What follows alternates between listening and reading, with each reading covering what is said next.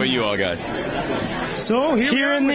You want to say it this time? Yeah. Here we are. So here we are in the Amber Lounge. We got Tom Oliver. Tom Oliver, tell the viewers at home about yourself. Tell us everything about yourself. Okay, well, beans. Where to start? Well, I'm a singer-songwriter, producer, but I also created one of the largest and most respected peace organizations in the world. And where did you get your inspiration to do this? Because we all come from nothing.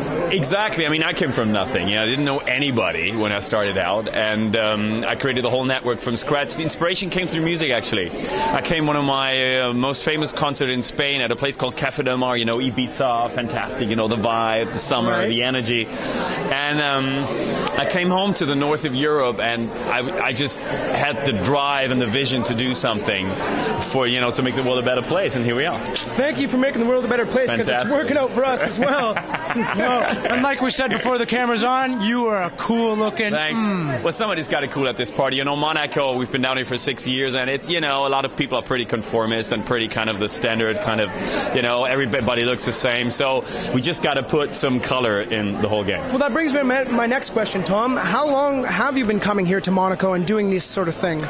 6 years. 6 years. Yeah. As you know, it's our first, so. Well, there's a virgin for, anything in the world. It all starts off fresh. Cherry's been popped. Well, you know what? Monaco cherry has officially been popped. Yeah, we have many cherries left to go, James. And you know what, Tom? You know what? You gave us the whole spectrum of yourself. Thank you so much. No problem at all, guys. You were terrific. Thanks. Hey, I don't even know who to thank first. Hey, oh. Hey. Monaco, peace on. Peace on, brother. Nice, man.